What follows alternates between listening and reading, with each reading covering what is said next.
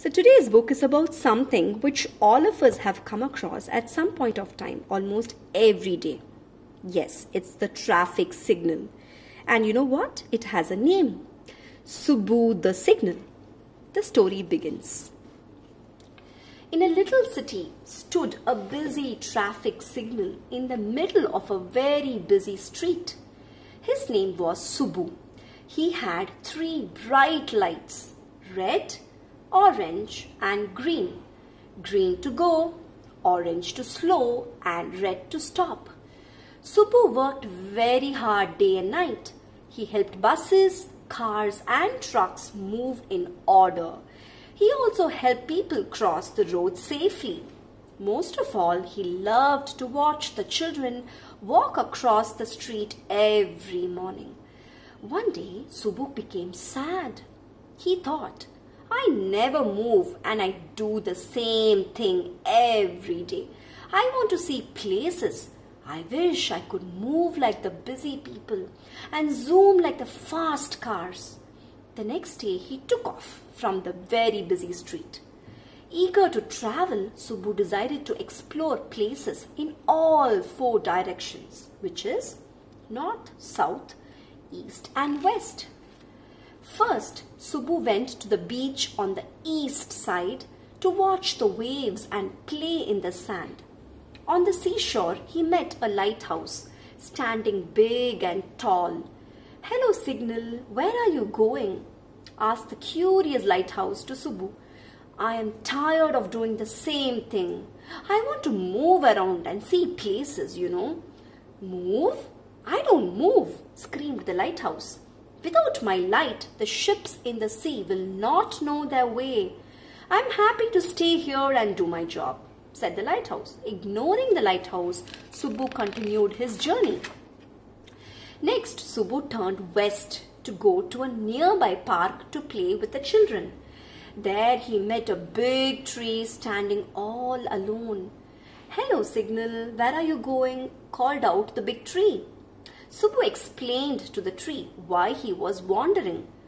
"I stand here to give shade to all the children and a home to all the birds. I love what I do." "You better be home to help the traffic," advised the big tree. Ignoring the tree again, Subbu hurried to see more places. From there, Subbu started walking north. He passed a post box on the side of the road. "Hello, signal, where are you going?" asked the post box. Subbu replied to the post box that he was tired of doing the same thing and wanted to move around and see places. But the post box shouted back, "I stand here all day for people to drop their letters. I like my job. Hurry back home." Subbu kept walking, wondering why everyone told him to get back home. Tired, Subbu sat down on an old bench by the roadside. "You look unhappy, dear. What is the matter?" asked the bench. Subbu whined again. "I have been fixed to one spot all my life. Bored, I decided to travel around. However, I wonder if I'm doing the right thing. Well, I'm an old bench and I have never moved. I love having people sit on me because that's what I'm meant to do. Why don't you go back and help the traffic?" advised the friendly bench. Hearing the bench, Subbu started walking south, not knowing where to go next. It was dark already and Subbu finally decided to walk back home. Suddenly, he heard loud honking noises coming from near the street where he used to stand. There were buses, cars and trucks everywhere. The traffic jam made the drivers angry. Old people and young children crowded near the footpath, wondering how to cross the road. It made Subbu sad to see such a scene. He thought, "This is all because of me.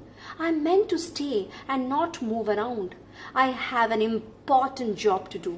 Subbu quickly jumped back to his spot and started working again. Next morning, Subbu felt really happy to help the busy traffic once again. As usual, he signaled green to go, orange to slow, and red to stop. Like the lighthouse, the tree, the post box and the bench, Subbu too decided to stay in place and do his job. He whispered to himself, I will never leave this place for anything else in the world. The end.